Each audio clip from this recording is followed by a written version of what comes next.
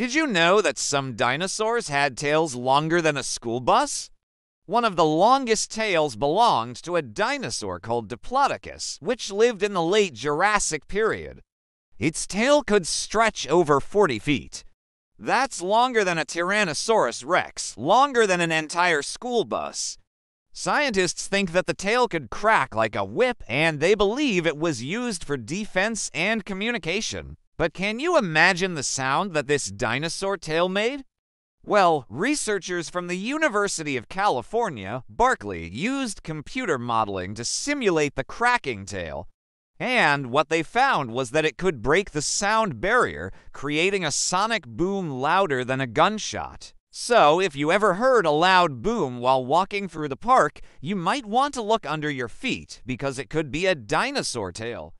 Want to know more about dinosaurs? Stay tuned for more information.